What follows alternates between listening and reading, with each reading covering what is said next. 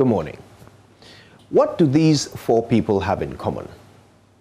Noah, Galileo, Tesla, and Kwame Nkrumah. Yes, they're all dead, and yes, they all changed the world with their visions, but that's not it. No. Here's what all four of them had in common. At one point or the other, all the people that I mentioned were thought to be crazy. Yep, bonkers, totally nuts, off their rockers, one ball short of a kinky party, stark raving mad. When Noah was telling people there was going to be a great big flood which would wash away all living things from the earth, of course everyone thought he had totally lost the plot. What he was saying simply did not fit in with their understanding of how things work in this world. And so his words made no sense to them. Until they were drowning. Then they understood. But of course, it was too late by then, and the ark doors would not open for them. Galileo. He was actually hailed as a genius by many, including the Almighty Catholic Church, which was also the political seat of power in Italy back then. Until he made an absolutely ridiculous claim. Galileo suggested that when the sun rose in the east and set in the west, it wasn't revolving around the earth, but rather the earth was revolving around the sun, and so were all the other planets. The Catholic Church promptly changed his status from smart man to madman and locked him up in his own house for the rest of his life.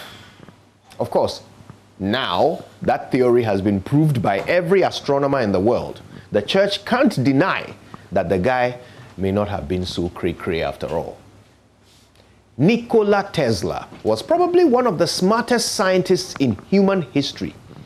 This is the guy who created wireless technology, radar, robotics, among thousands of other great creations. Now, Tesla's behavior was what people didn't seem to understand. So he had no home address. He chose to live only in hotels. He had an obsession with the number 3. He imported special seeds to feed the pigeons in the park and spent ages calculating the volume of his food before eating it. Yet this same guy, who everyone thought was crazy, found a way to transmit electricity without wires. Let me say that again. He found a way to transmit electricity without wires. All right. And provided power for the entire city of Colorado Springs, free of charge, at a time when people were still marveling over the novelty of Thomas Edison's newly invented light bulb. Kwame Nkrumah. Now, he built the Akosombo Dam at a time when Ghana hardly needed 10% of the total power it could produce. People in his own government considered it a colossal waste of time and resources for a country which couldn't even afford to pay its cocoa farmers. Now, when they learned that Akosombo was actually just one of 5 dams that Nkrumah had planned to build in a circle, with the outflow of each dam forming the inflow to the next, creating a self-perpetuating loop of never-ending power. One of his colleagues actually described it as the murmurings of a megalomaniac. Today, that megalomaniac's mad murmurings make absolute sense to a nation that would give anything for a reliable source of power. My dear friend, sometimes sanity is all about timing. The truth is that people assess you based on their understanding of the world and not yours. This can be particularly problematic when you have a vision or a perspective that they can't see or understand. When you have a vision or talent that is not shared by the people around you, it forces them to make a choice. Either accept that they don't know what you know, or convince themselves that you are crazy. I'm sure you can imagine the easier option for those people. Now, those who care about you will believe in your vision even if they can't see it, and they will support you with it no matter how outlandish or crazy it may seem.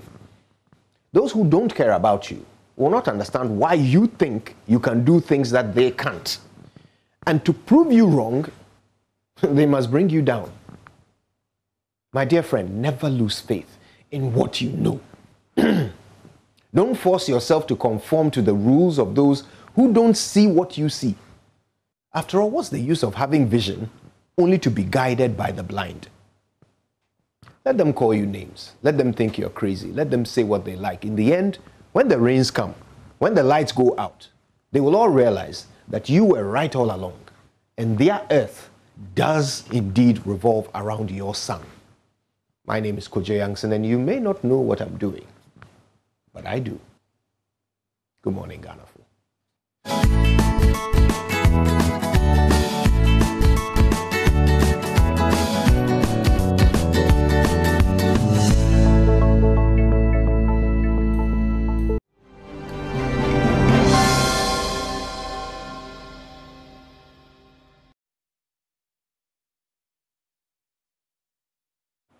Hello, good morning and welcome to the AM News with me, Mapisa Sibidi. In our first story, police in the Central Region have arrested 340 suspected criminals at Kaswa in an operation dubbed Operation Storm Kaswa. The arrest, according to the police, forms part of measures employed by the security agencies to come back to the crime situation there. Briefing the media, Central Region Police Commander DCOP Habiba Tumasi Sapong warned they will make life uncomfortable for criminals at Kaswa and throughout the region. Richard Kojanyako has more. 340 suspected criminals include 5 females. The Operation Storm Kaswa by the police is an operation activated by the Central Regional Police Command to fight crime in the area. On the 20th of April, the Regional Police Command issued a release indicating the deployment of police personnel to augment what the command has at Kaswa. In today's operation, the police retrieved a total of 240 laptops, 142 assorted mobile phones, and 6 Nigerian passports during the operation. They also found on 9 persons substances suspected to be Indian hemp. DCOP Habiba Tumasi Sapong is the Regional Police Commander. On 29th of April 2021, today, the Central Regional Police Command embarked on special operation dubbed Operation Storm Kaswa to climb down on rampant criminal activities in Kaswa municipality and its environment. The team went to Budumburam, Kaswa CP, Adade, Akwele and Ofako and arrested 340 suspects, most of them Nigerians, including 5 females. 9 of the suspects were found in possession of substance suspected to be Indian hemp. The Regional Police Command is assuring criminals in Kaswa and its environs their reign is over. Again, the 10th city we spoke about on the 20th of April to be mounted within communities in Kaswa is in progress. Plans are advanced in collaboration with opinion leaders in forming community watch committees. Inaugurations will be held soon. Media and community engagements are still ongoing. More informants cultivated. The command is once again reminding the general public that their cooperation is much needed. They should share information with the police. We say, if you see something, say something.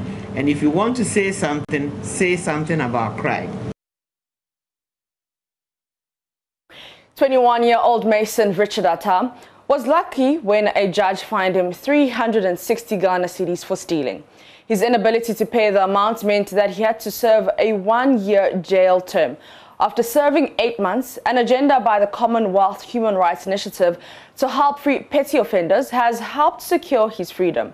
The human rights body believes minor offenders such as Richard should be made to serve non-custodial sentences and not thrown into jail. Maxwell Agwaba has more on the campaign by the Commonwealth Human Rights Initiative to keep minor offenders out of prison. Of course, starting with how Richard and his friend Sammy gained their freedom.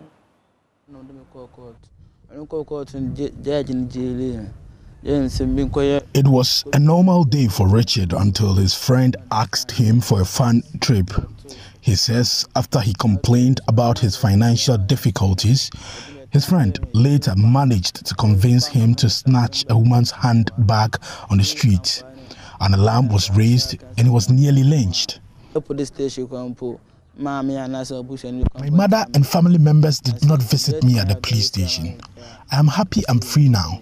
I did not get anyone to pay the 360 Ghana cedis fine for me.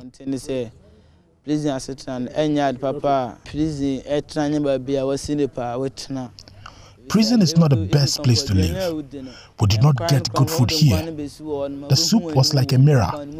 I saw my face in it anytime I'm served. Humans are not supposed to eat that. I would advise young people to be careful out there. What happened before you come there?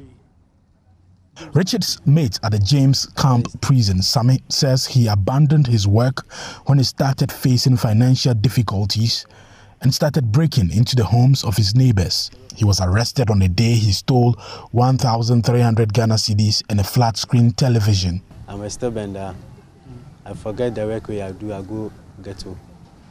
I follow friends go stay ghetto and live ghetto life. Follow friends, do bad things. You are breaking people's. If not catch, you go straight.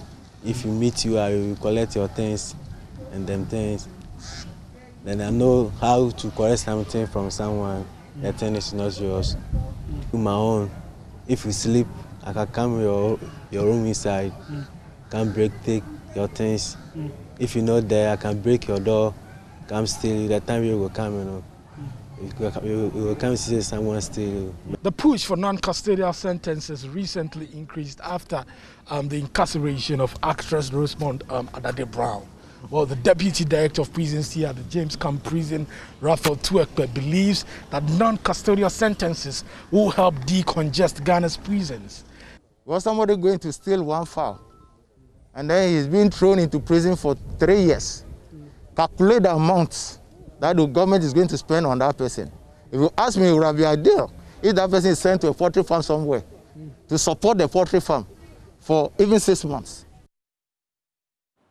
Away from that, more than 4,200 people in 20 communities are to be displaced by the construction of the Palagu multi-purpose dam project. The project will also affect over 3,200 farmers with an estimated 6,761 hectares of farmlands. Project Director Dr. Kweku Yeafri, however, says the affected persons will be compensated as part of a resettlement plan. There's more in the following report.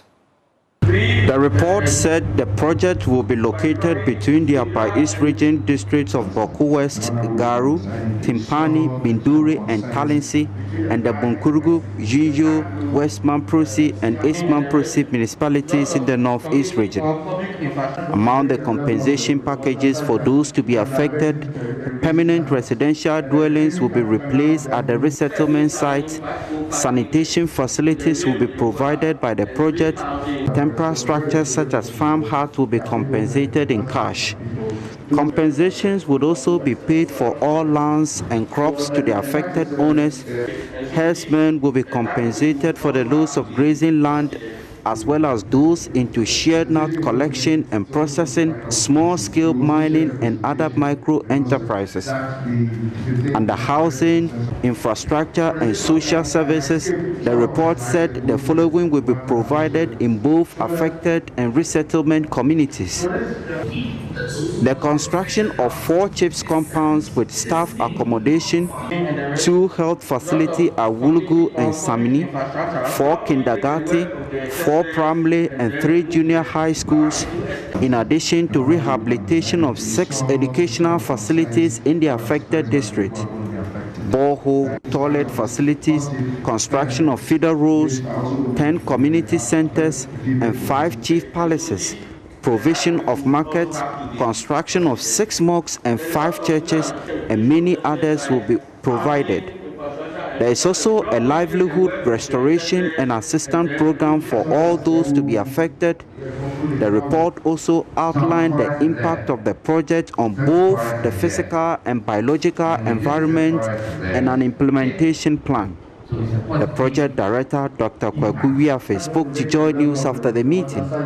As you are aware, a project of this nature has certain impacts on the people who are living within what we call the affected area.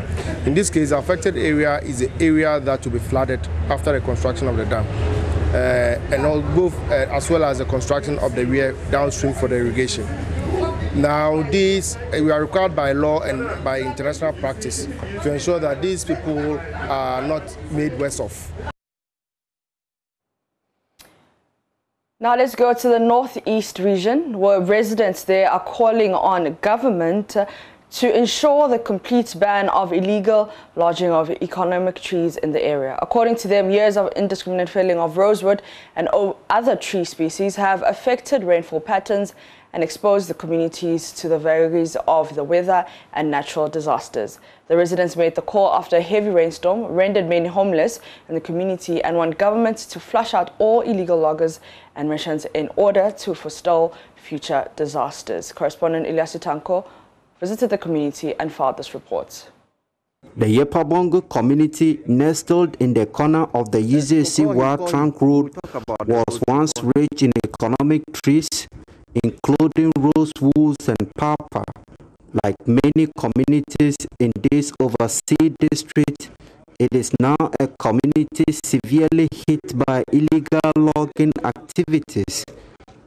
On the 20th of this month, exactly a week ago, the small farming community of nearly 1,500 people was hit by a storm. The impact of the storm, according to the residents, was one of a kind never experienced in the area, although storm incidents are somehow common here. Buildings were ripped off, trees and electricity poles uprooted, leaving the victims and the animals struggle for shelter. In calling for assistance from the National Disaster Management Organization, the residents blamed the incident on the illegal cutting of trees in the area and demanded action from government. The storm was severe because the trees are no more there to play the windbreak function. At the community, we first met with the local chief at his palace. His spokesperson, Samari Bedell, he attributed the storm incident to the indiscriminate cutting of trees and asked government to immediately intervene.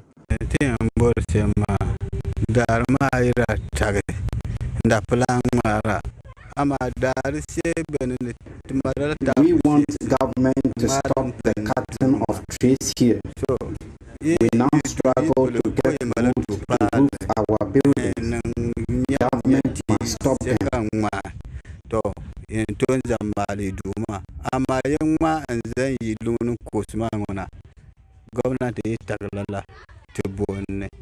For residents James Salifo, he wants the police in the area to be empowered to be able to fight the menace.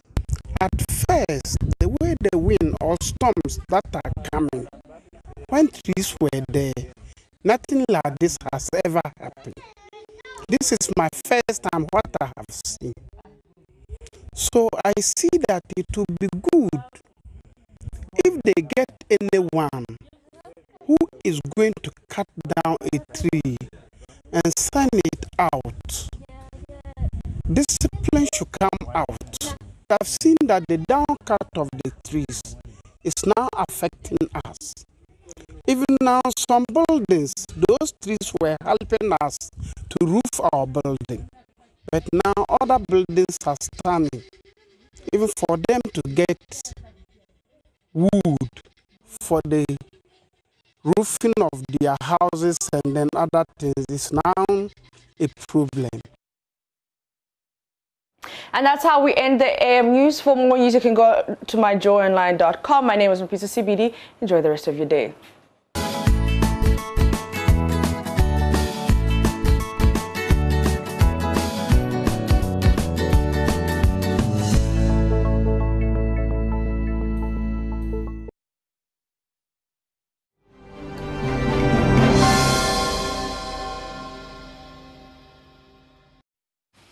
Welcome to the News Review Belt of the AM show. Thank you for staying with us. Mama V, good morning. Hi, good morning. Last day of the month, April. Tomorrow we enter into May. And I still can't believe that. Like, we've done January, February, March, April. Why can't you believe it, though? Is it going too fast? It's going... Too quickly? Well, maybe not. I mean, I'm just realizing that we're well into 2021, I guess.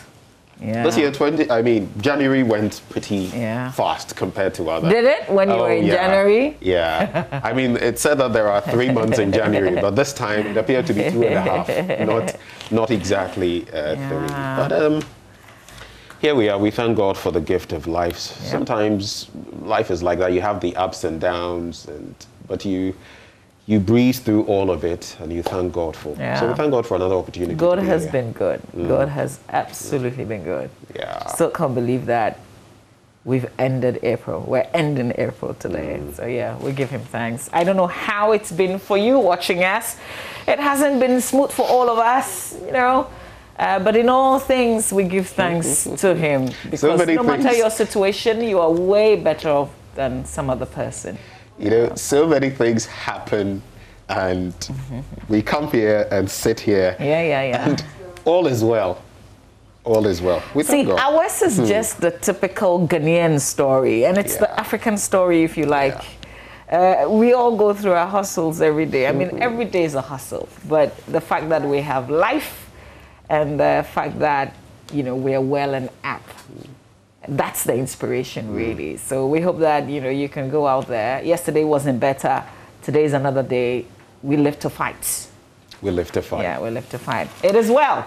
Well, before we dig into the papers, quite a collection here. But, Mama V, those songs of yesteryear, the oldies but goodies, which ones did you grow up on? Which ones did you listen to? Was it the No, definitely not.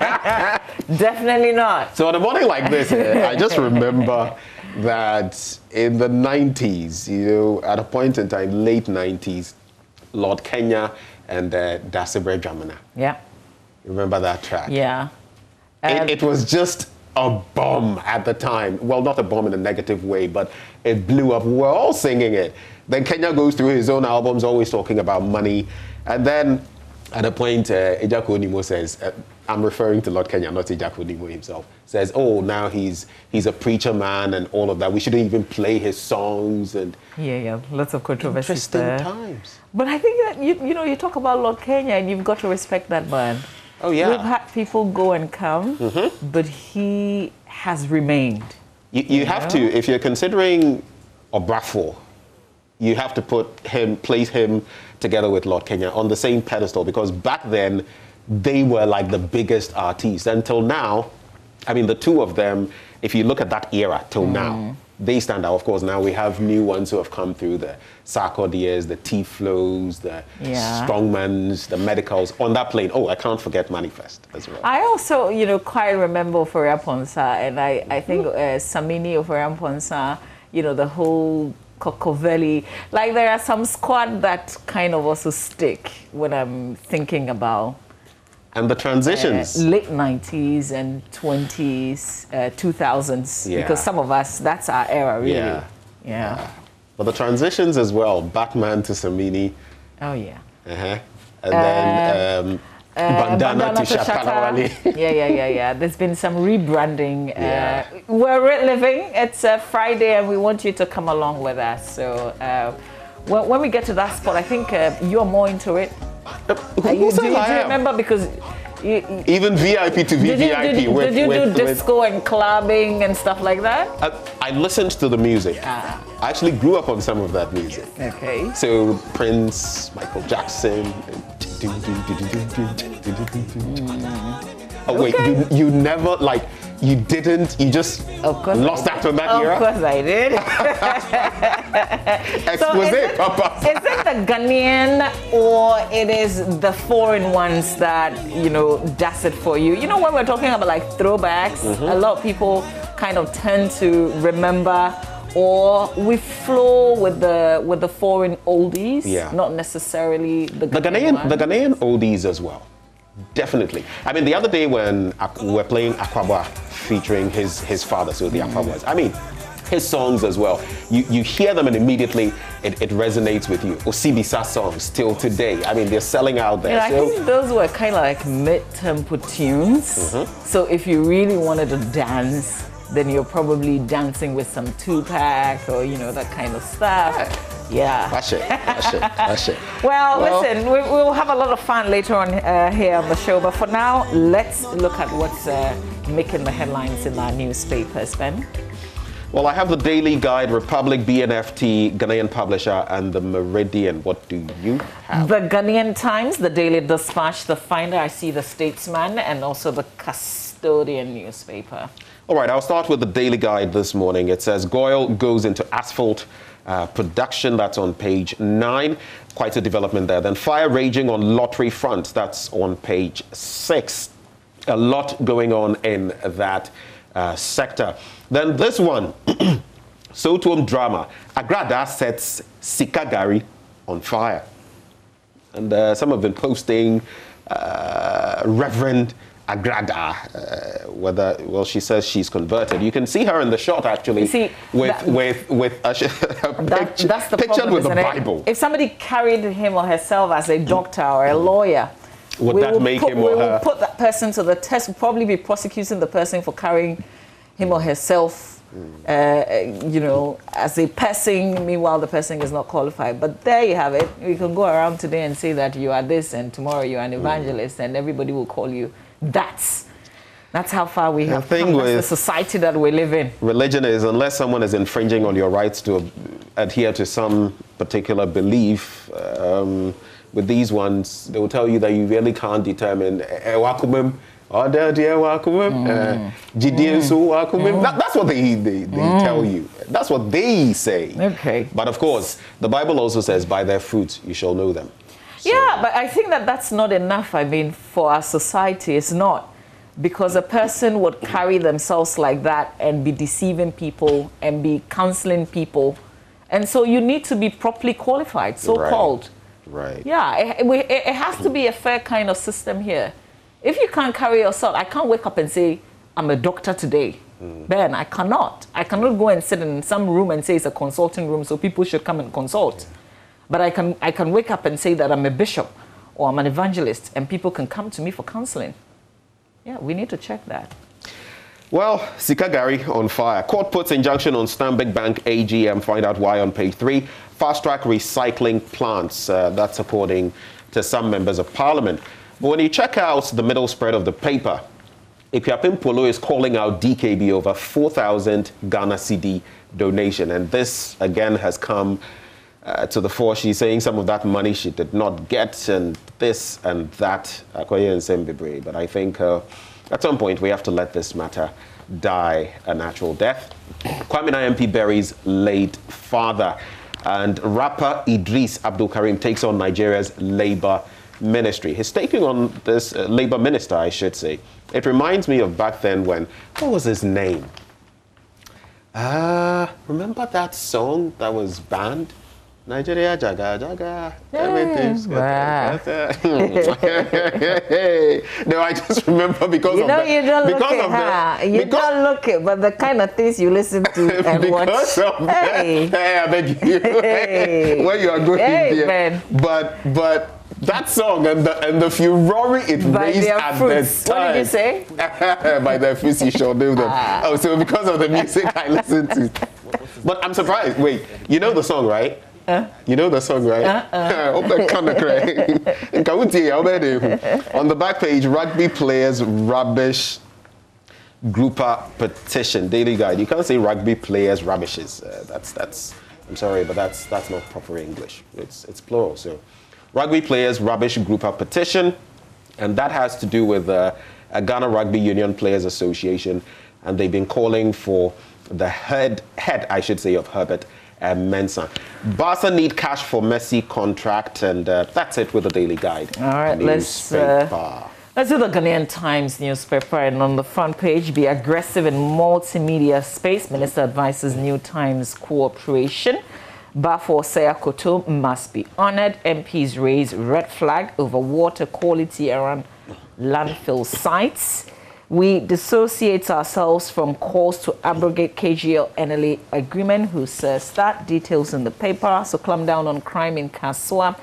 340 suspect in police grip.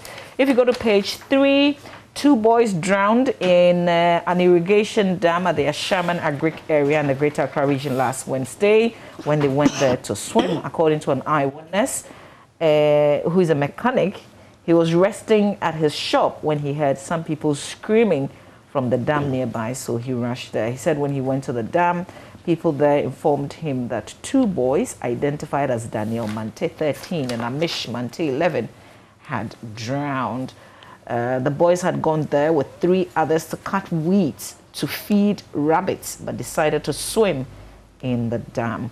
And then, of course, this was in our news. The police yesterday rounded up 340 suspected criminals, including 5 females, in a dawn swoop at Kaswa and its environs in the Ewutu Senya municipality of the Central Region. 4 persons who attacked and robbed a taxi driver of his vehicle, mobile phone, and 630 Ghana cedis have been remanded by the Accra Circuit Court. Their names have been given. In court, one of them who dishonestly received the stolen vehicle and sold it for 5,000 Ghana cedis. So that person, Francis Addy, was also in court. More about how things turned out in court on page 3 in the Ghanaian Times newspaper. On the back page, the sword was on Thursday cats at Abraba or Abrabra in the Sefiri municipality of the Western North region for the construction of 10 mechanized solar water systems for rural cocoa growing communities at the cost of $150,000. Details of that here. And government is to expand the Pung barrier to mutual stretch on the Accra-Aflao Road into a 6-lane route. The projects include the construction of 4 interchange points at the TT Brothers Junction, the Pung barrier, Dowenya to Afienya Junction, and the Pram Pram Junction. The rest of that story is on the back page of the Ghanaian Times. Let's go to the Ghanaian Publisher now, and it says, coming up, scandal at Bost. Then there's also this one, Opuni files for no case. I'll just bring you a bit of that story. Lawyers for former Chief Executive Officer of Kokobo, Dr. Stephen Kwabena Opuni, have filed a submission of no case in the trial where he and 2 others have been accused of causing financial loss to the state. According to the defense lawyers, the state has failed to prove beyond reasonable doubt that their client committed the offense for which reason he has been charged. The submission of no case, which was filed on April 12, 2021, follows the rejection of an oral one that was by Justice Clemens Jackson Honyanuga, a Supreme Court judge sitting with additional responsibilities as a High Court judge, who asked the defense team to come officially by filing their applications before the court. Of course, this Opuni and Agogo case has been in court for a while. And, well, Opuni is filing for a no case. Nilante to waste collectors, cover refuse on your way to disposal sites. And do we even need to be told this? Is it not very basic? But it appears it's something that those members of parliament have been meeting on and have been speaking about, and that is Nilante's own contribution. No intention to privatize GBC. Upon Kroma, the information minister, he's been interacting with staff of the company, and he's told them to ignore the suspicion that GBC is going to be privatized. And he clearly defines the corporation's identity to remain relevant in the contemporary media landscape. I want to take a bit of a swipe at this one. Don't go to high-risk COVID countries. That's government to Ghanaians. That's also on page 2. So that's the latest travel alert. Yes. And it says, the Ministry for Foreign Affairs and Regional Integration has warned Ghanaians who intend to travel to countries with exceedingly high COVID-19 infection rates to postpone or cancel their trip.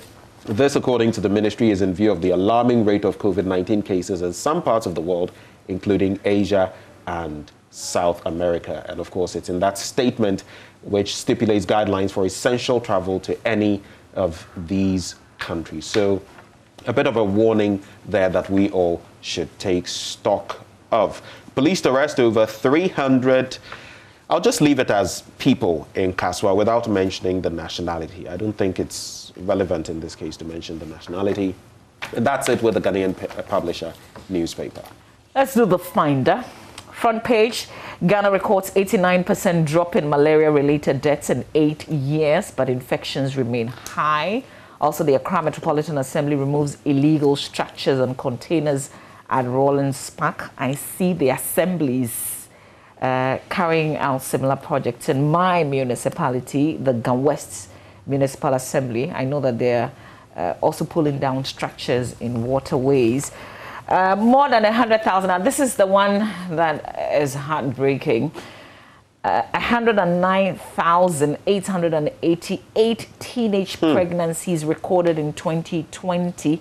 2,865 are between 10 and 14 years old, and the Ashanti region takes a lead in this one. They have a record of 17,802 of those teenage pregnancies, followed by the Eastern region. The Central region follows in that order: Northern Greater Accra, Western Upper East, Volta, Bono East, Bono, Oti, Northeast, Western North, Upper West, Savannah.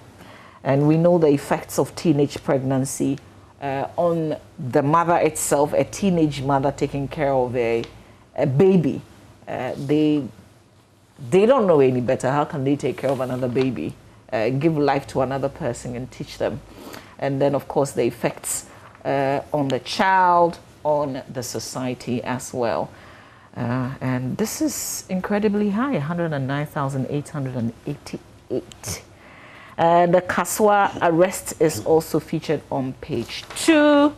And then, yeah, there's a group that's congratulating John Kuma, Deputy Finance Minister designate. I thought that they would hold on. He has to go through vetting and approval, and then they continually congratulate. But this is also not wrong, I guess. All right, really pretty much the other headlines we're familiar with. The Information Minister touring and making some comments, particularly this one directed at Prince Media.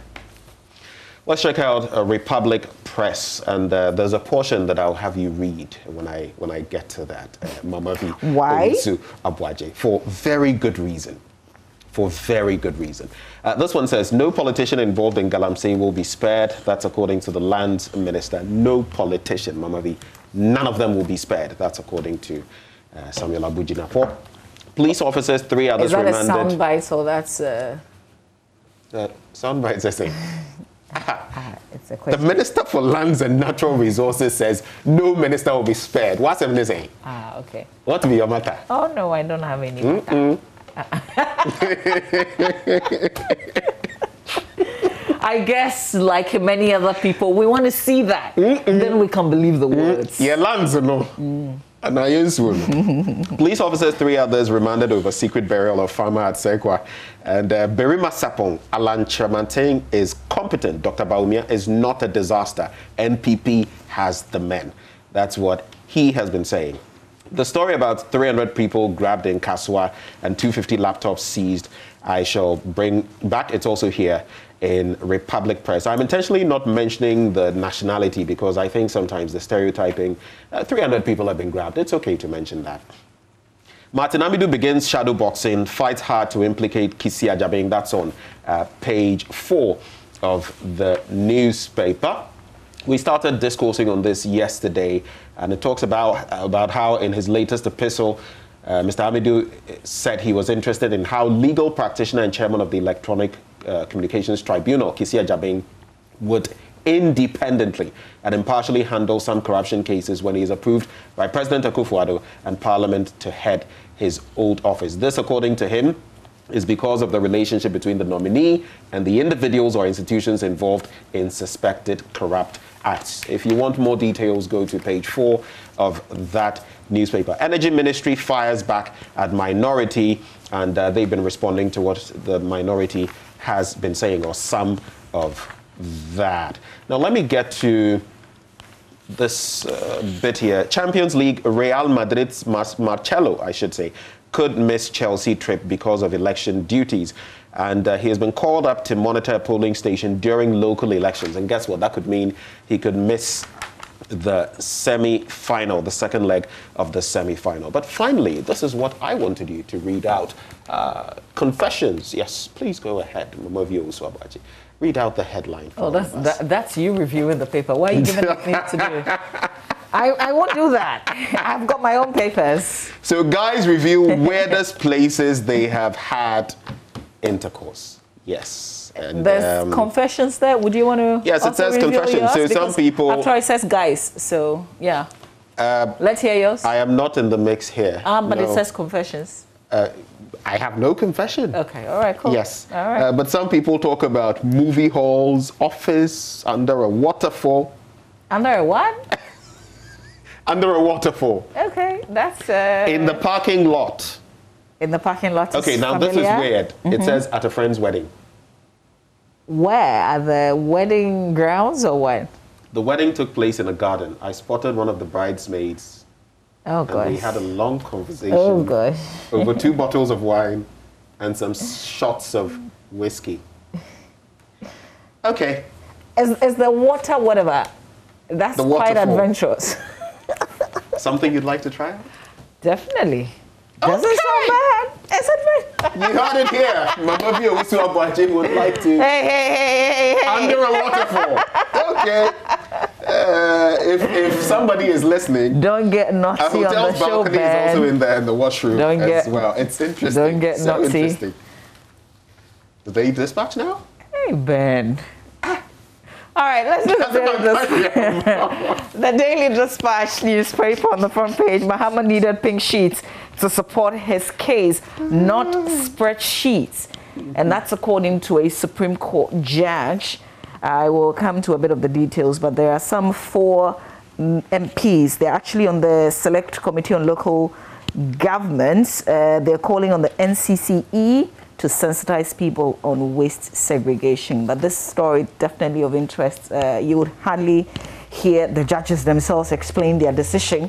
And so a justice of the Supreme Court, Justice Gertrude Tokonu, has said the decision of the Electoral Commission to correct anomalies in the declaration of the 2020 election result was in accordance with the law. She said this formed one of the bases for the judgment the panel of justices gave on the just ended election petition. And apparently, according to the story, the NDC, a member of the NDC, had made some claims, and Madame Tokonu was speaking at a forum, and it didn't quite say, but they gave the CDDs, as in Cordeo's post-election review workshop, and I don't know if that's where she was speaking, but they've got a quote from her.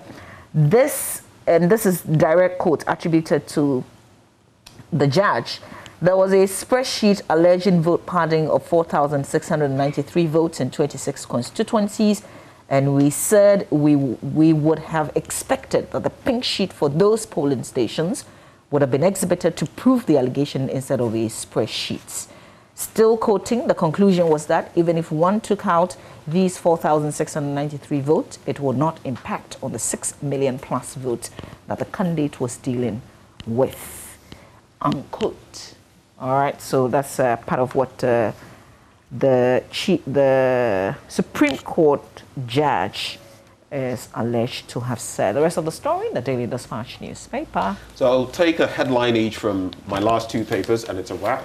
The Meridian, Ghana not making list of 100 best companies in Africa due to bad managers. That is according to MacDan CEO Daniel Macaulay. And then in the BNFT, tax junk food, sweetened beverages to engender healthy living. That's according to Professor Latte. What's your take on that?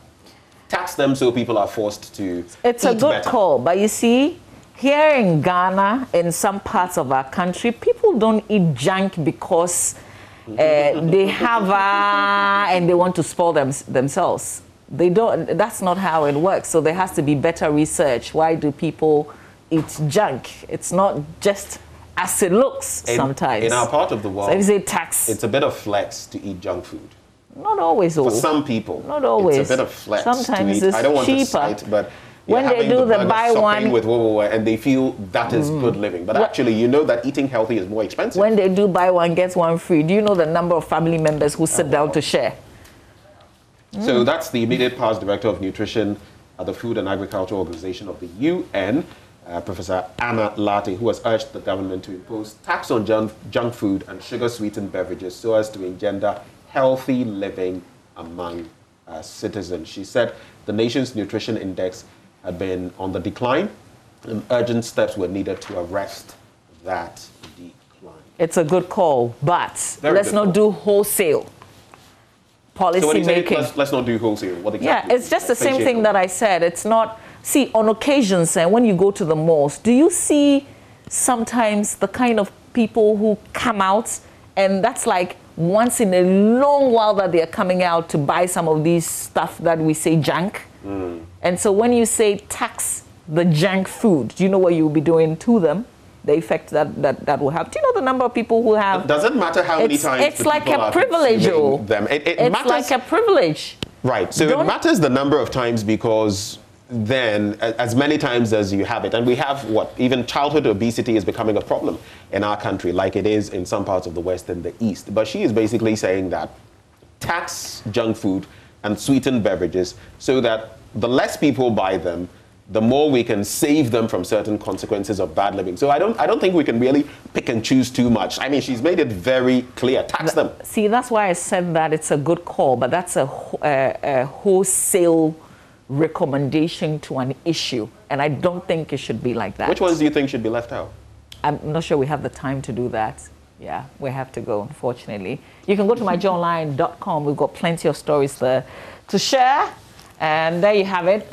Office of Special Prosecutor is redundant. I listened to John Indebugri yesterday on Newsnight on Joy FM, and you can listen to his position. A lot of people would tend to agree with him, by the way. After all, it's a bit of the powers of the Attorney General that's been given to this the officer or the office. I mean, at the very start, that's what people were saying. There are plenty of stories there that, you can read on myjoyonline.com. All right. Well, this is where we wrap up the conversation, but there's a lot more coming your way in sports. And don't you forget about that feature later on the show with Ray Gatu, Ghana's latest NBA star with the Indiana Pacers. Stay tuned for that one. But right now, sports.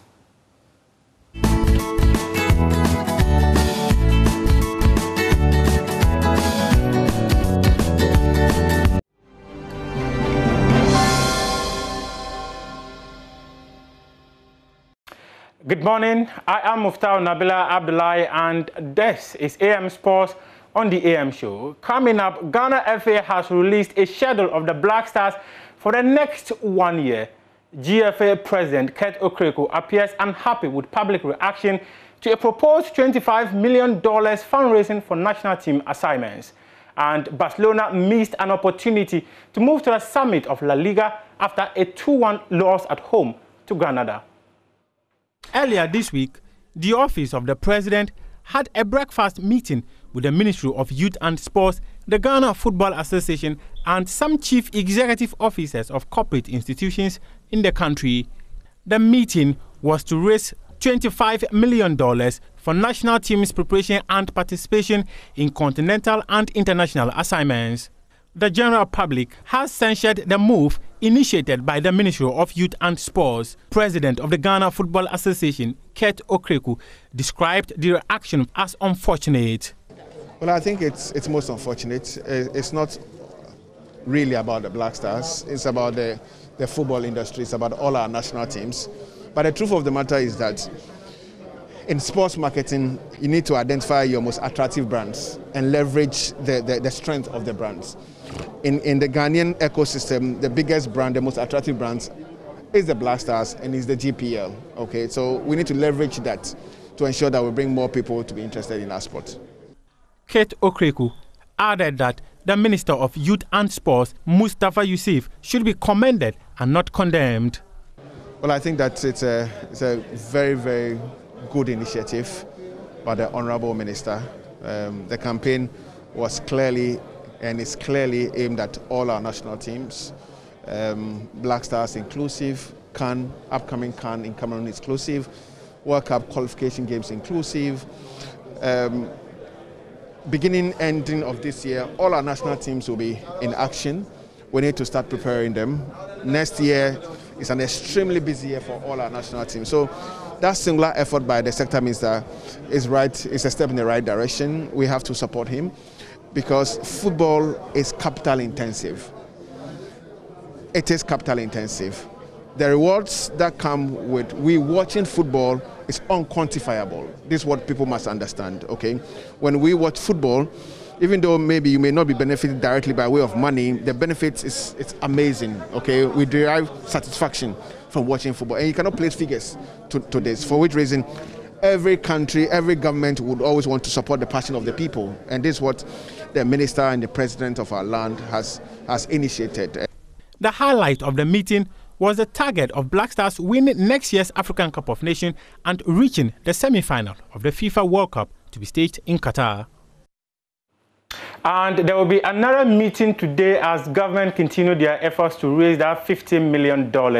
And next week, Tuesday, there's another one with corporate institution chief executive officers because they were all invited to the presidency for a breakfast. Now let's take a look at the schedule of the Black Stars as released by the GFA. Effective May 20, the senior national team is expected in Europe to start preparations for the World Cup qualifiers. We take a look at that schedule that was put out by the Ghana Football Association. They say that there's going to be a training camp in Europe, and this is expected to be on May 20 to June 2, and Ghana versus Ethiopia will going to be on June 4, 2021.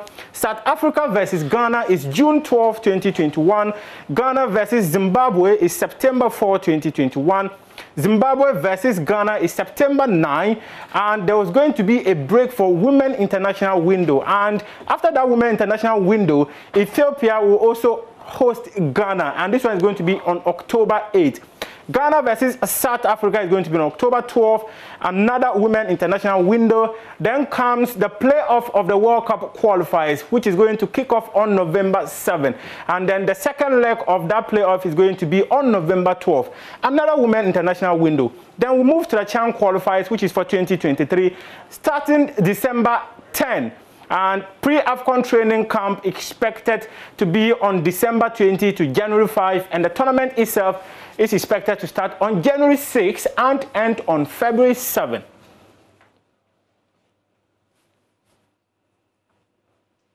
Earlier this week, the GFA launched a juvenile league, a competition designed to unend young footballers. Former Black Stars captain Stephen Appiah is a beneficiary of grassroots football. He says that it is a great initiative worthy of commendation. Very, very happy that they launched the juvenile, we call it Coast, that they wanted to bring it back, because standing here this morning, I'm a product from Coast. And I mean, not seeing Coast going on, I think is very, very bad. I mean, when we look at the under 17, the under 20, we can see that we are struggling today because there's no grassroots football. So if they are going to start thinking of bringing it back, I think that is very, very good. And I must say again that the FA, I think they have planned well and they know what they are doing. So let's say kudos to them, and we will see what will happen. Well, I think whatever is going to start, we have to support. We have to promote the juvenile football. Some of us, wherever we find ourselves, because we have been there before, we have to talk about it. And that's the way that, I mean, the message will spread. And then at the end, all of us will be seeing, I mean, players who would tend to be a big players like what we did.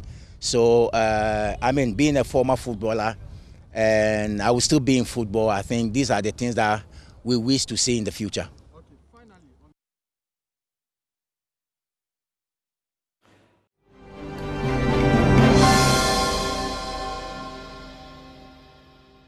A very good morning to you. Thank you so much for and thank you for the opportunity. The conversation. Let me first ask, how has it been so far? The month of Ramadan, the fast, how has it been? It's been very good.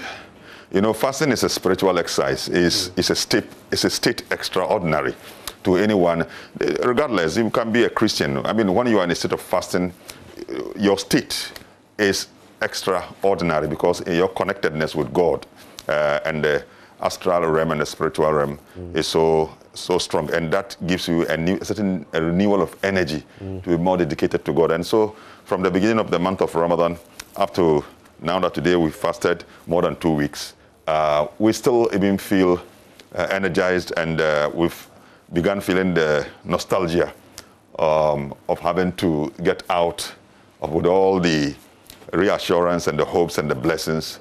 But still, we are thankful to God that He keeps us strong, even in the midst of COVID.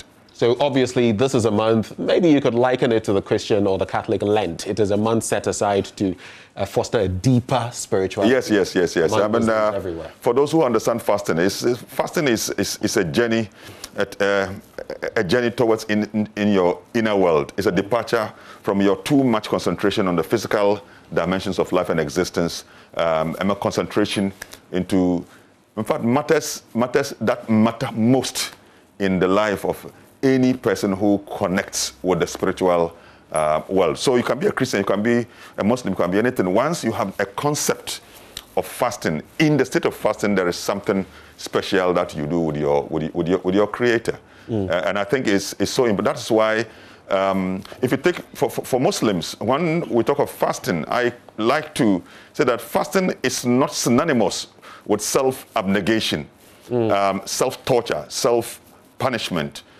self-denial, self-mortification, self-mortification, and all those things.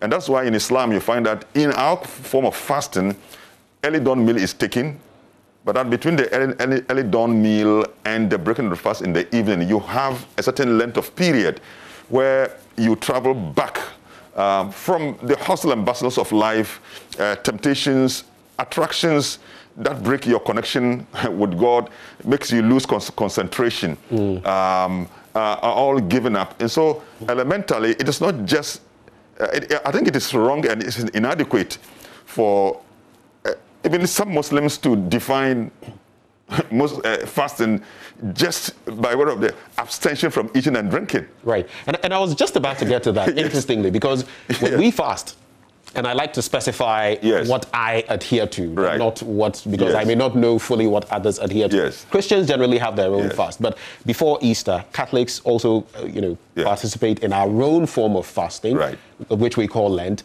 And you are also encouraged that, exactly as you're saying, it's not just fasting with your stomach. In fact, some people, for certain reasons, cannot fast. And I'll get to that in Islam as well, because I know it exists. But even certain things that you may watch, certain things that you may say, certain things that you may do, you are encouraged to fast from them. Is it same in It's same. It's Islam same. It's like, for example, I mean, the Prophet Muhammad, peace upon him, is reported to have said that whoever fasts and out of forgetfulness, he takes something, that he should continue the fast. So if your definition of fasting is just abstention from eating and drinking, then you get it wrong. Because even though he's eating, he's in a state of fasting. Similarly, an elderly person, an elderly man who, because of age and the feeble nature of his body, is unable to undertake the pangs of hunger, and so therefore he's allowed to eat. But in place of each eating day, he gives charity. Right. So such persons, even though are might be seen eating, but in terms of their minds and their spirits, they are in a state of fasting. And that is why, for me, given all these things, any Muslim who limits the definition of fasting to the elementary abstention from eating and drinking, then gets it wrong. So this is a month, is it the 9th month in the Muslim calendar, that you set aside precisely for this. Now, there are 5 pillars of Islam, and Ramadan is one of them. Just how important is this month, Ramadan, or this pillar of Islam, put side by side with the 4 other pillars? Yeah, the special thing about the month of Ramadan is that the Quran will tell you in Quran chapter 2, verse 183, going, that this is the month of Ramadan in which the Holy Quran was revealed. Yeah. So therefore, it gives us an opportunity for celebration of the history of the commencement of our guidance, and that is the revelation of the Holy Quran. That revelation also signifies God's connection with the world of human experience. And so that also then gives a certain holiness to the month. And indeed, in the month of Ramadan, Muslims are, by dint of the holiness of the month of Ramadan, expected to attain holiness. That is why doing anything contrary to the rules and rubrics of fasting is a violation of the sanctity and the sacredness of the months. So that special holiness that comes with the month of Ramadan, especially because of the revelation of the Holy Quran, set it aside. And God said, I have made this one holy and special for you, for your fasting. And therefore, whoever lives to see the month or to live in the moments and the days of Ramadan, let him fast these few number of days. Call them few because it is related to the days of a whole year. So if you take 30 days out of how many days making a year? 365 days. You find that it's just a minimum number of. So the Quran says fasting a minimum number of days, but it makes it so incumbent for you so that you can experience the holiness that happens in the month of Ramadan. Holiness that manifests in your total being. Right. In your total being. That is why, I mean, for example, to the total being, that is your total being and how it responds, especially how it resonates with divine attributes of peace and love. For example, that's why I said that when you are fasting and somebody provokes you, insults, the word they use is when you are insulted. And to insult is to provoke, is to say something that is hurtful. And it is naturally evokes a certain emotional response. But because at that time you are so special, you are in total control of your sentiments and emotions. The animal side of you that makes you so vengeful is tamed. And so you are a special person.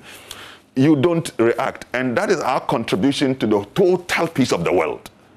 To bring the world to a state of peace and harmony.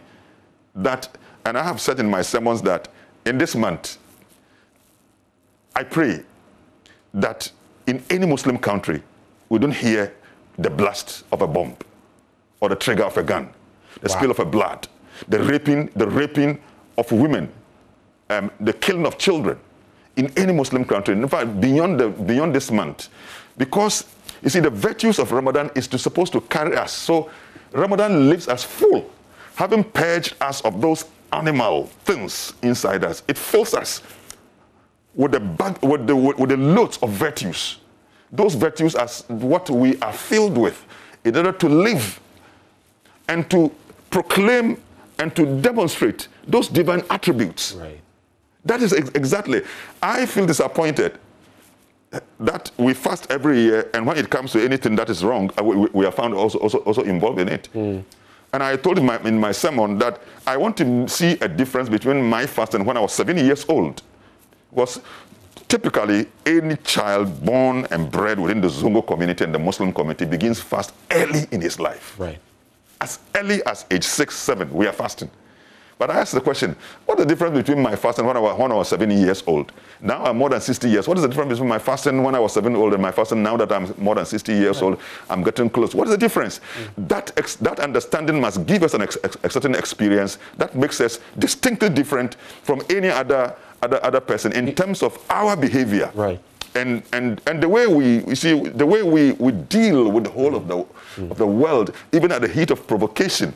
When in the month of Ramadan something happens to us, you go on social media, you hear things that, in my view, does not resonate with our spirit, because at that time our emotions are well controlled, and we can take our time, listen to things very well, and look at which is the best approach to be able to handle matters.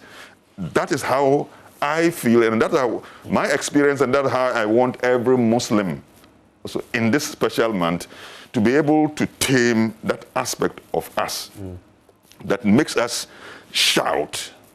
He said, when you fast, he said, don't shout at people. Don't engage in indecencies. And that when you are insulted, he said, tell the person who insults you, I am fasting. This expression is figurative.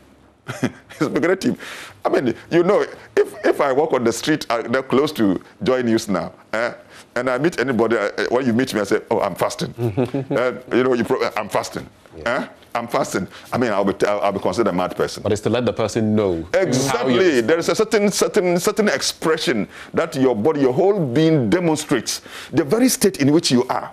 And that's what makes you a different person. It's a different thing. And speaking of that difference, it's so uncanny sometimes how both with Christianity and Islam, some of these things weave into one another. Because as you spoke about, comparing your fast as a child to what you do now. Yes. You remember that portion of you know, the Bible where St. Paul actually is speaking, and he says, when I was a child, I behaved like a child, spoke like a child, acted like a child. But now I am grown. And of course, there are differences. It also talks about the faith as a baby and the faith to adulthood. Faith grows. Very similar. Faith is dynamic. It grows. That is why, you see, in Islam by law, when you are a child, the pen of destiny that determines your rightness and wrongness is lifted off you. You are not held responsible. Because at that time you are a child. You are a child. You attain age of majority, then now you are mature. Now God focuses on you. This is my servant. I give him law, commandments. I teach him virtues. And I want him to see based on his own submissive volition. His own submissive volition, now he must behave as a true servant. So I give him a commandment. And once he's able to obey that, then he becomes the true Muslim. Well, the true Muslim is the one who submits, surrender completely to God. And in the state of fasting, your whole faith and everything is brought, you know, under complete test. Under complete test. That's when you demonstrate truly that unto your God, you are an honest servant of God. Let me ask you this. You spoke about growing up in the faith, very briefly. I was talking about this only a day or two ago, that we've had a lot of Christians in key positions in our country, even as we talk about the faith, and some who have even left this country, and that if we are where we are, it is because we have failed, even in the observance of our faith. How do you find it when you also see Muslims, for example, who get into key positions and don't deliver what the people expect, or who are even, you know, embroiled in some form of corruption and all that? How does it make you feel? No, the disappointment is great. And I consider this disappointment myself. I feel it and I observe it. I have told myself that I can't see the connection between Islam and its virtues and the reality of our lives. You come to the Zongo community, for example, Muslim community, you can't count the number of mosques. You can't count it. Every early morning you hear the blaring of the horn, of the microphone, calling Allahu Akbar. We come every month of Ramadan. We are fasting. We are going on Hajj and coming back. In fact, even in Hajj, we cast stones at the Satan. And then we come home, and then the contradiction now shows up. The one who doesn't believe in our religion, let's say, he doesn't care about God, he's killing, he's stealing, and we're also killing, we are also stealing. He is corrupt, we are also corrupt. So where lies the difference? But that once we claim to be those who walk on this path, our life must show the difference.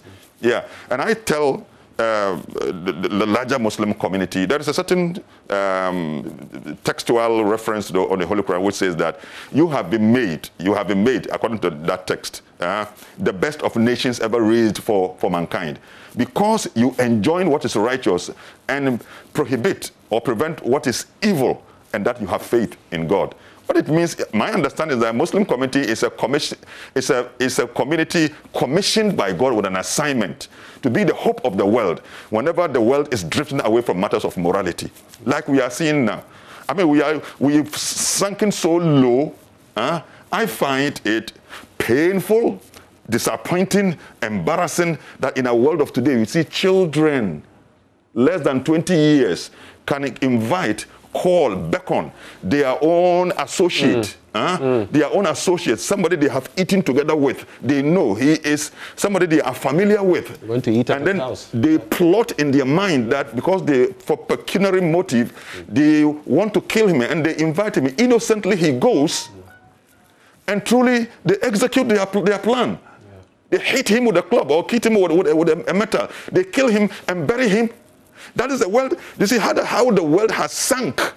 And in a moment like this, you need a certain kind of strong wind of virtuosity that comes to remind the world and push the world away from evil and towards the... So if I see any Muslim doing the wrong thing around this time or any other time, I say, okay, well, he's a human being, all right, but it is disappointing. So if I see a Muslim minister, for example, and he's caught by corruption, I feel disappointed. I want him to be somebody who will be trustworthy, because in fasting, you are also taught clear conscience and honest service to one nation. The Muslim politicians must understand politics as a means to render service by taking political authority. It is not for profit. And that's why today I was sat down in a meeting, and we're all debating the rising cost of political campaigns. And when that happens, it also affects the way we manage our own resources. Yeah. So I want to see a Muslim politician who resists this temptation, that he comes to office and he doesn't come to office because he wants to make profit out of political authority. But he sees politics as a means by which he can render service. That is true political service. That's the politics of integrity. We don't talk of politics of corruption, where you come and you do what you call sacrifice for self and not sacrifice of self. You sacrifice for self and not sacrifice of self. If you sacrifice for self, it means that you are doing something, sacrifice here in order to get it here.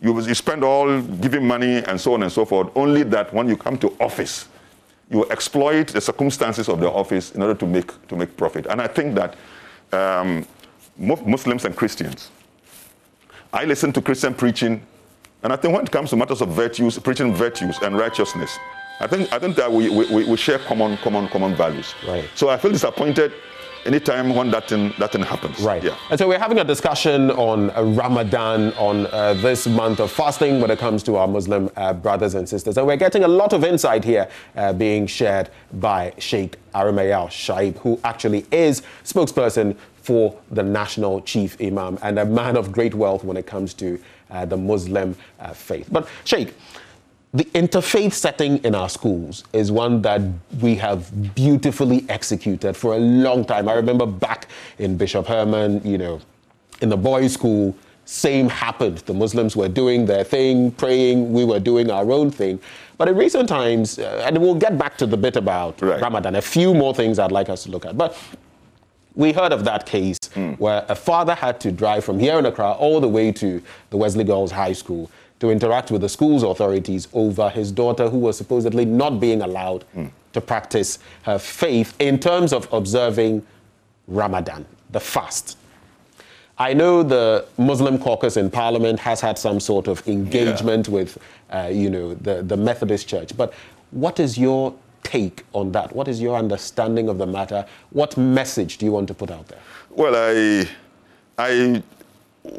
I was at Adan when this information came to me, and I was very cautious dealing with it. One, I'm very particular before I react to these matters. I want to hear the truth. Exactly, what exactly did the headmistress say? Right. I want to get it from her directly. Madam, did you say the child should stop the fasting or she is withdrawn from the school? Is that exactly what the headmistress said? Okay. Because I have not heard this, some audio and other things, I was very cautious in order to. Secondly, I was also cautious not to generalize.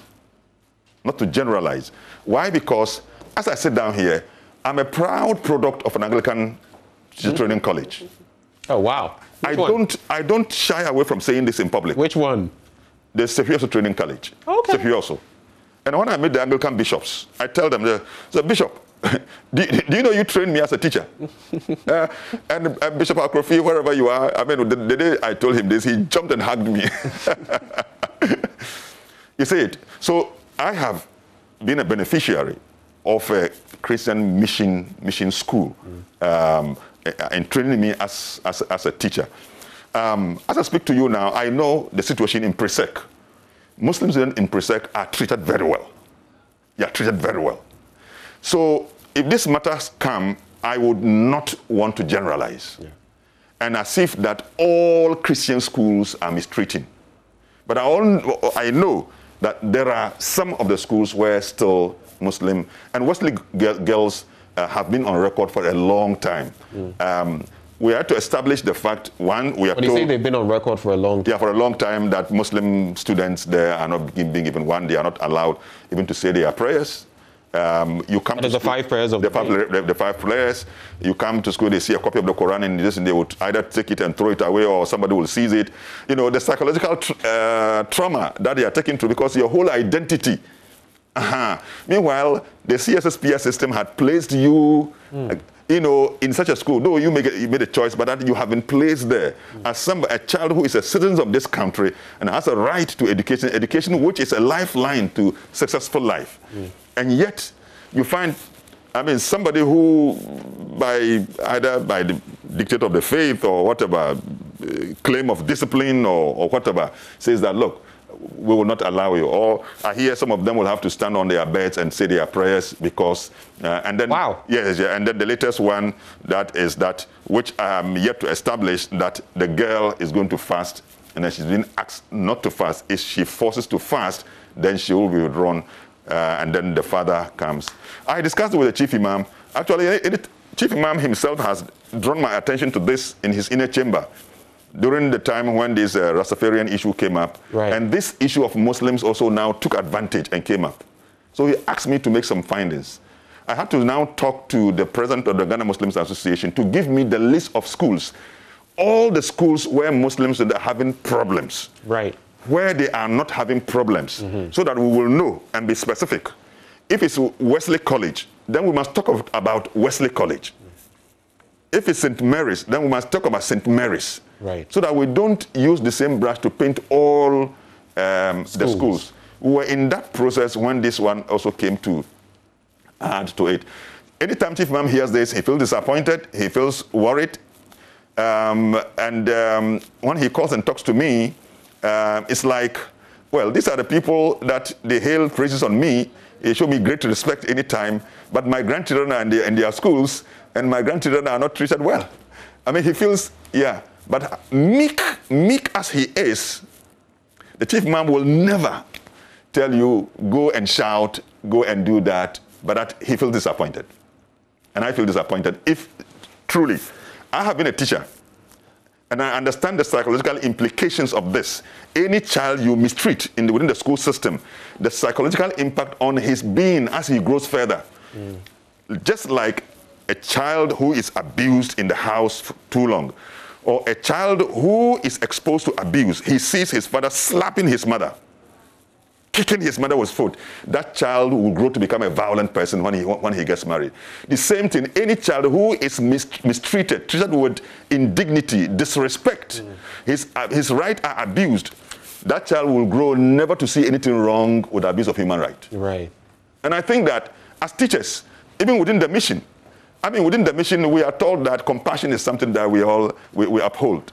And I find a contradiction when Muslim children are in Christian schools, and Christians who uphold the virtues of compassion and respect for human dignity will not be able to look at within the frame of their discipline to also respect the diversity in it and say, oh, these are Muslim children, we are happy, we are making contributions into their lives.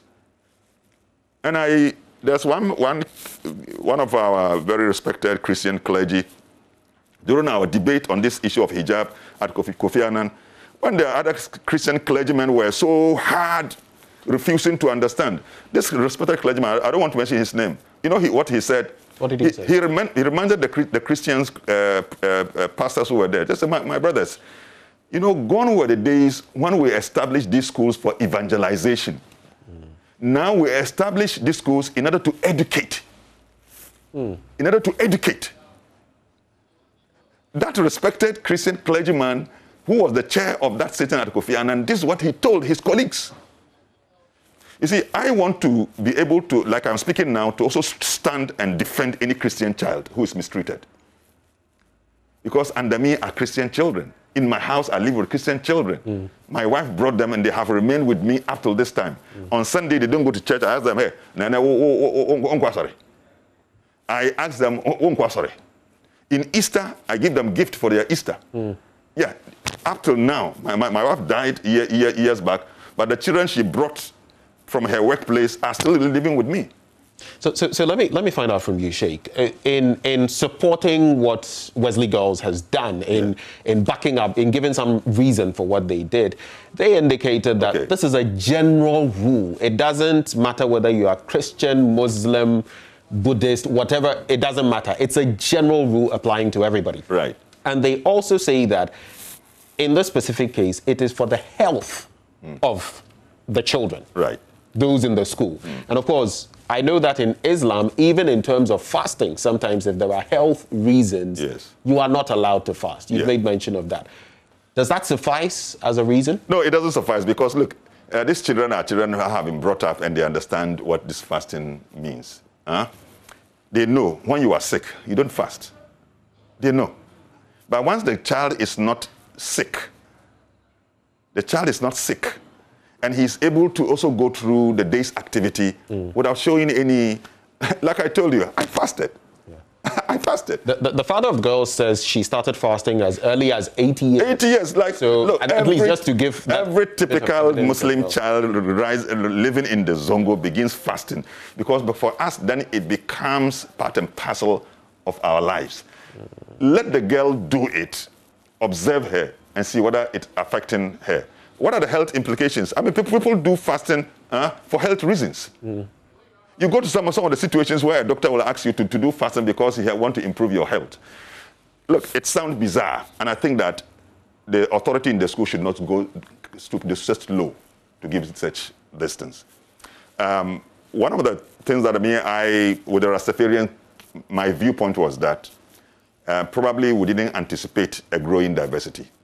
So even though our constitution has given us framework for respecting diversity, telling us that the right to believe, to profess a religion, and the right to manifest the religion has been there. So it means our constitution has anticipated a certain diversity. Right. So it is wrong. 5 of the constitution. Exactly. But maybe in our minds, in the minds of most institutions, they have not been ready to accept that growing diversity. So it's a certain mindset of a certain look. I was at Legon. At Legon, I was a bit radical. I mean, deliberately, I was disturbing my hall tutor, because in all the halls of residence, the institution, that colonial administration, never anticipated one day Muslims will be part of that system or any other religion. So they provided chapels in all halls of residence where Christians could go there. Now you have a growing number. You ask of a small place to worship, and they see that's bizarre, strange. So, Sheikh, where's this man coming from? Let's do this. You've made mention of the fact that the chief imam is unhappy about this. Very, very unhappy and disappointed. You have a list of schools that are not allowing Muslims to... Yeah, in fact, I wish if I knew this. About how many are they? Just very briefly, about how many schools are on? I think that the schools that I have received where these things are going on, more than about 20 schools. More than 20 schools? Yeah, I mean, these things scattered across the country. The country. Good. So what are you going to do about it? Well, Chief Imam, what are you going to do about it? I believe that in circumstances of diversity, to establish harmony, dialogue is key. Dialogue is key. I respect the Christian community that they build their schools in order to promote their virtues and values, and that must be respected. But given that we are in a situation where such schools have also become public schools, I think we need to dialogue around how do we treat people of different faith traditions who are in these schools within the framework of what is the school's rules of discipline. That you'll be able to do this. I do not support the adversarial approach, conflict, shout, and those things. I think that I will go with the Chief Imam's approach that, one, we appeal to the mission schools, the authority of all the Christian mission schools. Okay. The chief imam is saying that those children in their schools are his grandchildren. And the way they accord him all the respect and the accolades and the reverence they accord him, they should also look at that same thing and accord his grandchildren similar treatment of dignity. Okay. Whenever there is any problem, then from there, I think the National Peace Council was also given, which I remember now, was given the assignment to facilitate dialogue between the Muslim community and the Christian mission schools to look at how really we must all get to address this thing so that when we can address it once and for all, it will be helpful because it has security implications. The anger, look, I receive insults a lot. When these things happen, even I, as I'm speaking this way, I receive insults. I said, in other words, I'm not coming out to shout, to talk, to attack. They don't see me doing that. So the anger is something that terrorists can exploit. I have no doubt in that. Let us not provide the soft spot for terrorists to say that Muslims are mistreated in Ghana and so therefore they can recruit. I tell the Minister of National Security, it's a matter for national security and they must get involved. And that's how we end this conversation. It's a matter for national security. That's how important it is. Let's not open the way for terrorists to exploit the situation. Sheikh, we are ever grateful whenever we call upon you. Thank you so much. I think it's only fitting to say, peace be unto you. Peace be unto you and too. we remain brothers and sisters. Yes. And hopefully this matter of the 20 schools will be... yeah, we'll find a way out, inshallah. Sheikh Arimeyao Shaib is... spokesperson for the National Chief Imam. And he joined us this morning, and maybe we'll have more such events when it comes to Ramadan.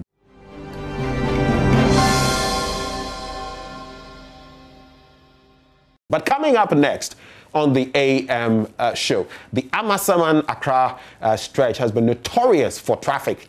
What exactly is causing it, and what can be done about it? Mavio Usu-Abwaje has been on that beat, and she actually has this report. We're telling the story of the Amasaman traffic, the causes, and of course, how we can fix it. Here's DSP Vincent up here. He's the MTTD commander in charge of this area. So thank you so much for your time.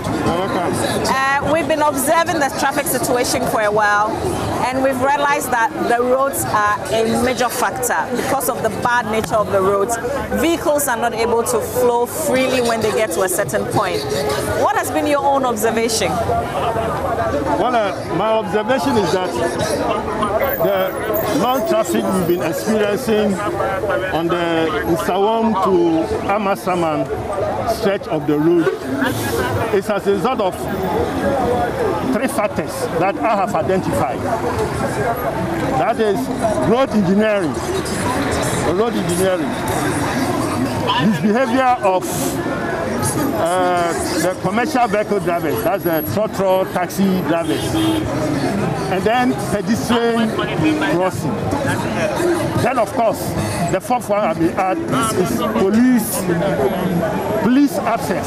Yes, it's also another factor. But the road engineering actually takes about 60% of the cost of the traffic on the road. This is because there is a pothole just at Amasaman bus stop. Very big pothole, as you can see. So when the vehicles get here, they are not able to move, especially the long trucks. As you can see, when they get here, they have to slow down. The big trucks will slow down. Even the small cars will also have to walk, slow down. If you look forward, you can see that the stage is moving. It's moving. It's because of this place. That is why the vehicles are not able to come. You understand? So if this place is fixed, we wouldn't experience heavy traffic like that. Because when we are directing traffic, we normally give priority to the main road. So when we open for the Nsawam Accra vehicles to move, more vehicles will be allowed to move. So you wouldn't see traffic. But right now, even when we open for them to come, because of here, they will not be able to read the traffic light. As you can see, there is space there. So this is the major factor, the bad nature of the road here.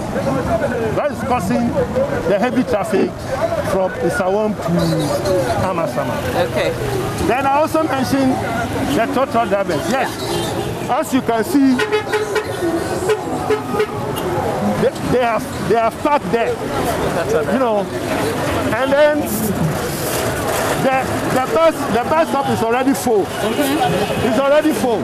So those who are coming, they will not get a place to park. Yeah. So they are compelled to park on the one lane of the road. That's blocking those who are coming. So they will not be able to move freely. As you can see that vehicle there, it's parked on the road. This one, it was a place to park, but there's no space. So it is slowing down the movement of the vehicle. You can see the bus there. So that is the second factor. And then the pedestrian crossing. If you can see from your back, you see that people are crossing from that end. People are crossing from that end. Can we take a walk a little? Because after you talk about that situation, I also want to show you something that I've observed over the period. So the pedestrian crossing, as they are crossing, the vehicles will be stopping for them to cross. So the vehicles will not have the chance to move. And then if you go forward, the same thing. You also don't have a place to. So the crossing is also hindering the free movement of traffic. Then the last one I talk about is the absence of the police. Yes, that one I agree. If we have enough policemen and we detail them on duty here, they will be able to control the activities of the tractor drivers. So in this case, when a tractor or a taxi gets there, he will not stand there for long. You only drop passengers, pick passengers, and then move. Okay. But right now, because we are not there, when they come, they just stop there and then they will be loading, preventing other, drivers from having place to work. To park, load and offload passengers. Okay. So that is what we have. Okay. That is what is actually causing the heavy traffic from Sawan to Amasaman. Okay. So this is the spots where you talked about the pedestrian crossing. Yeah. So this is supposed to be the thing that slows vehicles down, but obviously they don't slow down. Yeah. And then you find the long tracks just crossing here and overturning all the time. That's a result of the potholes there. Okay. When they get there, they don't see it early. So the moment they see it and they want to swerve it, before we realize they lose balance and then the vehicle turns. And then the vehicle turns. And that is what happened to the tanker and then the oil truck that we are talking about. He didn't see the pothole. By the time he saw the pothole, he tried to swerve it, but he lost balance. Yes, so it's the same thing. So again, the problem is the road. Yes. So if the potholes are fixed, I think it will solve. Okay. Let's talk about the pedestrian crossing again. Yeah. Where you also say it's one of the factors slows down the vehicles. Yes. So here too, as you see, as they are coming individually. You see that this one it has stopped. You see that the vehicles have stopped. You see that they have stopped for the people to move. There is moving. Others are coming. When they also get there, the vehicle will stop. So for the whole period, almost about every 3 minutes, they have to stop for the pedestrians to move. But all is as a result of the bad nature of the road here. If the vehicles are moving faster, it will restrain the people from crossing by hand. But because the traffic is not moving, they also get advantage to move. So you can see, just about 3 minutes ago, you see that the vehicles have stopped. And then they have to cross. You understand? So here, Either we put the police here or even the community policing assistants who have been helping us. But normally the community policing assistants, when we put them, the drivers don't obey them. Yeah, but I was just going to say that for some reason today I don't see vehicles driving on their shoulders, but there's one that's pulled his face, coming right there. But again, the absence of police, otherwise this will not be happening. Yes, and it's also because of the road. So if the road is moving, obviously they will not do that. But when we get the police around, they will also not do that. So with all these things, they need police presence. How are we going to get police everywhere? So we as drivers, we have to behave responsibly. You understand? We have to behave because you can't line up police on the road everywhere. It's impossible. So we have to be responsible, make sure that we do the right thing. That vehicle like this, we are not better than those who are on the road. So why do you want to pass on the shoulders of the road? Because the police are not there. You know, it's unacceptable. Yes. So let's talk about the things that you can fix, because you're the commander in charge. I know that you don't have all the men to put on the road, but since we've identified some hot spots, at least, in the interim, what are you doing to fix it? Yeah, in the interim, what we are doing to reduce the traffic by 40%, as I told you, in my own estimation, by 40%. We need additional personnel to control the situation, which I have already done. Yes, I have informed my authorities and they are taking the necessary action to give us some men, at least for now, to manage the areas. I've identified the areas that we need the men in place so that the traffic will move. So if we get a man, we put them at those places, and I can show you that it will reduce the traffic from Sawam to Amasaman by 40%. But as we've been standing and talking, I realize that the traffic is still building up. So what time does it get better? From 11 just up to about 2 p.m. Then the road will be a bit free. So now that we're familiar with the challenges as outlined by the Amasaman MTTD Police Commander, I have the MCE, the Municipal Chief Executive, who will give us answers to the many challenges outlined. So I would like to say thank you so much for making time, Mr. Wilkinson. First of all, this pothole, that's almost looking like a manhole. When is it going to be fixed? Because we see that it is the main cause of the traffic. At least when you get here, it's slowing down vehicles because once they move past this, they flow. So this is a problem. So when are you fixing it? Thank you very much. If you said when am I fixing it, the road has been awarded to a contractor and the contractor is already on the road. But there was a little challenge. That is why the contractor put a stop to it. And I'm sure yesterday I met the director of highways and he promised that in the next month they're coming to do the patches so that the cars can flow on the road. When you say next month, is it May or June? Oh no, we are in April, right? Yes. So May, that is May. And they're coming to do that. You know, we have cleared the women from the roadside. And all of us, we are aware that before the traffic was so heavy. But now because we have cleared the women from the roadside and the cars are getting the space to park, it's making everything easier for them. But because of the potholes, so the cars slow down on the road. And that is why we are having a little traffic this morning. Today is Wednesday. And you know, Mondays, Wednesdays, there's a huge traffic on this particular road. So that is what we are seeing now. And I'm sure when the roads are a little bit patched and we don't see those potholes, the traffic will stop. Yeah. How does it make you feel, especially last week when people were stuck in traffic for hours, just crossing Amasaman to Popoase? And we've always known that this is a challenge. Why do we wait to get people frustrated? This road is about 17 kilometers from Ofanko to Nsawam, 18 kilometers rather. And the 18-kilometer road has been awarded to a contractor, which except municipal that assembly. we don't see the contractor on site. Yeah, but which the municipal assembly have a limited action taken on it. But we are doing our best. At times, we will just pick a tipper truck to do some fillings. But those fillings will not last even 2 days or 3 days. It will wash away. Right. So now we are appealing to the contractor as well. I being the municipal chief executive, I'm saying that I'm appealing to the contractor. He should come to our aid because this is a gateway to Accra. You can see the cars that are coming.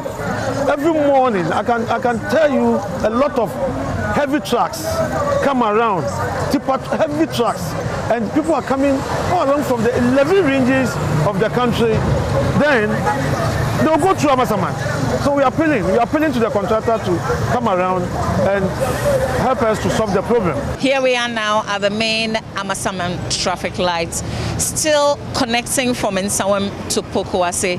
The MTTD police commander is still with me, DSP Vincent Apia. And this is a hotspot, DSP, because if you look across where there's also another terminal, that lane gets so full that late afternoon you see that they've also taken another side of the road. How are you fixing this issue? Yeah, that issue is also as a result of the misbehavior of commercial vehicle drivers. You know, that place is supposed to be a bus stop and not a station. But when they get there, some of them want to park there and be loading. So for several minutes they are there. So when other vehicles come, they don't get a place to move in. So as usual, we need the police to control them. So it forms part of the request that I have made.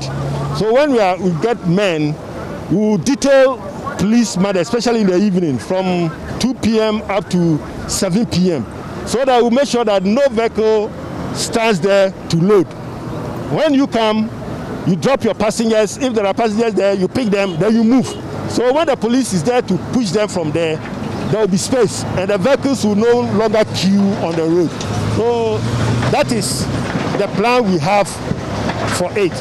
When we get a man, that area will attend to it. Okay. Yes. I'll ask the MC about the market, because there's also a market there, and I don't understand why there's a market there. There's a market inside the township itself, and then you see the hawkers also come to the roadside sometimes. Is this a temporary marketplace or this is permanent? This is unauthorized markets. Unauthorized? Yes. So it's illegal? Yes. They are there illegally? Unauthorized markets. So why are you tolerating them? No, we are not tolerating them. You know, they are a little bit hiding from, even if you are not careful, you will see, right? So when a contractor, get rid of the shoulders of the road, those people, they are there, and it's good for us now, because we are still preparing a place for them. It's better than they being at the shoulders of the road. Okay, so you don't have a place for them? Not yet. We are now preparing the place for them. And those here, we have asked them to go to the main market, because the main market is empty. They came to the roadside, and now they have gone. But those people here, we have asked them to be there, and we are going to make sure we are going to get a better fate for them. Right. Okay. Let me go back to the commander on the traffic issues. This is a main traffic light where we see pedestrians crossing. We see vehicles also make a U-turn. Is there a plan for this U-turn, because it also causes traffic? We see the big buses, the Ayalolo and the STC also make their turn here. Is there a plan? Yeah, right now what we have decided, the last time we met the assembly, we made that discussion that if we can close this U-turn, because my information is that this U-turn was initially not there. Vehicles from Accra entering Amasama will have to go to Toman and take the U-turn from there. But when they created the Ayalolo terminal, then they opened this place for them. So you can see that it is causing a lot of traffic, because the nature of the road in Amasama town itself is very narrow. It's very narrow. So vehicles are not able to park anywhere. So if these people also join in here, they go to add up and they are not able to move. So they end up blocking traffic from Nsawam to Accra. So not until there is space for them to move into Amasaman, we don't allow them. So before you realize the traffic has gone as far as to Pokwase, because the traffic is not moving inside Amasaman. So we have discussed it with the assembly that if this U-turn can be closed so that we shift it to Toman. But then too, they need to actually fix, the U-turn properly so that the vehicles can easily move. If they do that, I think it will ease the traffic at this intersection. Okay, and I have to ask you a personal question though, because I see that you have few men, but you're trying your best to fix the challenges with the traffic. What kind of toll does it have on you and your men, trying to manage with a few personnel? For how long can you be standing here and be helping people cross because the traffic lights are not working? All right. In the long term planning, I think Amasaman needs a footbridge. Maybe they are about to construct the road. Maybe because of that they may not do it. Maybe when they are constructing the new road, then maybe they will put up a footbridge. I don't know. But if the road is not going to be done now, I think we need a footbridge to ease, the pedestrian crossing. And then we are challenged with personnel. As you are saying, we have very few personnel, and they come to stand here for a longer period. As I'm saying, for now we don't even run charge office. The charge office for the MTTD, we have collapsed it, and we brought them to the traffic. So even accident investigators are seriously complaining because they have to go out to do accident investigation, attend to victims, go to hospital, the cause, and then when they come, they made their entries in the docket, and then they'll have to enter it in the station diary, which is supposed to be done by another person. They are always complaining, but I made them to understand that because of the nature of the traffic situation, they have to bear with us for now. Whilst we contain the traffic situation, we have informed the authorities when more men are brought, we'll actually do that. And then when more men are brought, as I indicated earlier, we will be able to bring the traffic down at least by 40%. And the 40%, as I stated, the bus stop there, we will put policemen there to check the commercial vehicle drivers. Do you understand? Morning and then evening rush hours, we will put there. There is also bus stop here, as you can see there. The police also need to be there. As you can see, the vehicles are not moving. It's because the truck drivers are parking there and they are loading. So we need the police there to control them so that the road will be free for the vehicles to move. Then if you come here, the same thing, in the evening, we need the police to be around there so that they can control the truck drivers to make sure that they don't load at the bus stop. You drop and pick and move, but they don't stand there and use it at a station. So when the police, more men are brought, we will detail personnel there and they will control them. And then here is a pedestrian crossing. Where we are standing? Yes, where there's a pedestrian crossing, the bus stop. So as they come down, they will be crossing anyhow. From here to there, everybody is crossing. But if there is somebody to control the pedestrian, what he will do is to what? Encouraging the drivers to move at a faster speed. And that will stop the pedestrians from crossing anyhow. So at the point in time, they will stop the vehicle, and then the pedestrians will. So all these things, when we get a man, we will be able to work at it, and then the traffic situation will ease. But the 60% of the traffic, as I indicated, is the pothole at the bus stop there. If that area is fixed, I think the traffic you see from Nsawam to Amasaman will be off the route. Well, we thank you for the work that you do, even in view of the challenges that you're faced with. So thank you very much, DSP. Thank you too. And whilst we're still here, I want Razak to focus on the traffic lights that are not working, and this one that is broken. Mr. MC, I want to ask you why the traffic lights are not working, and we are forced to have policemen do the duty of something that traffic lights could do when they have other duty to do in their office. The traffic light was disconnected because the contractor, they were here to do certain things, and originally because the place is for the Ayalolo ambulance and STC. Now the traffic light is not working. The reason why it's not working is simple. The contractor is on the road, and they are working on the road. I appreciate that. I appreciate that this has been awarded, and I respect that. But there are no contractors on the road, and the traffic light that has been disconnected, this one almost pulled down, it's not working. We can't have the police do the duty of traffic lights. I've asked about this particular. I've asked the question you are asking, and I asked the contractor. Right now, we are having a man standing here. Instead of a robot should do that for us. Men are standing here directing traffic. If you see what is happening right now, I don't think it's proper. So I've asked the contractor if he can refix it for us for the meantime, so that the policemen will not be wasting time here from morning to evening, which they can do another thing elsewhere. So give me timelines so that I can hold you accountable. I always don't like to give timelines of something that I'm not going to do it. If you said I should clear the women from the road, I will do it. I will give you a timeline that tomorrow I will clear them. In fact, you said 3 weeks and you did it in like 3 days. Like 3 days, you know. So this one is a pros. And these traffic lights, I'll call the contractor today.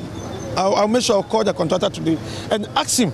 But did you know something? The traffic light is at only one side, not the other side. So when it happens that way, if you are not careful, the people will cross from here and they'll be thinking there is another traffic light here. So the traffic light was meant for the Ayalolo bus and the STC on the left hand. So right now, if you are not careful, I see another traffic light there, Razak. Let's capture it where they are selling the songs. Yeah, I mean the one here before it was, you know, we have a bus stop here, and they did it. Well, if you stop here, it will give you a red light that you have to move. You have to move. You have to move. It's not for the crossing, right? It's not for the crossing. So that is why I'm finding it difficult. If this traffic light is fixed again right now as we speak, if you are not careful, the MTTD have to go and stand here, and here there will be a traffic light here, and the people will be crossing, and if you are not careful, something else will happen. So we'll weigh the two and see how best we can do it. I realize there's another manhole, this one. This manhole, yes. We called the contractor. We wanted to come and do the filling with gravels, but they said no. Tomorrow, maybe by the weekend, they are coming to fill it with a bitumen. That is why we have. Hold on, because I think last time you guys asked me about this particular manhole. So if they are not coming this weekend, then I will use the gravels to do it. I like the fact that you also acknowledge it's a manhole. Yeah, it's a manhole. It's not a pothole. It's a manhole. It's a manhole. I believe in that. If you go ahead a bit, there's also a market. Yeah. Is it the same situation as what you explained? A temporary place because you don't have a place for them? Because we have asked all the cars that they have goods to park there and offload their goods there. Like if you are coming from the eastern region with your plantain, yam, cassava and everything, don't stop here. But go and offload them there. That is why you see the women there. So the women will buy it from the bulk sellers. So that one too is a separate thing that we have done to manage the traffic condition from the area. Okay. Yeah. All right. Okay, so you see we are doing good management in Amasaman. I'm keeping my eyes on you, sir. And that's my community traffic watch, if you like, highlighting the traffic challenges of Amasaman and also looking ahead to how they can be fixed. We've heard from the MTTD police commander. We've also heard from the MCE, who is detailing how they intend to solve the problems with the traffic, which largely is because of the nature of the roads. The roads are poor. So I will be focusing on this and be giving you the updates in terms of the progress that's been made. One of the other issues that we've identified, even as we were having the conversations here, has been the traffic lights, which been broken down for I don't even know how long, but we are told it's because of advice from the contractor. The road has been given out to a contractor to fix, but for some reason the contractor has not been on site, and so we're still having to deal with the potholes, which are almost manholes now. This has been Mamavio Swaboaje reporting on the traffic challenges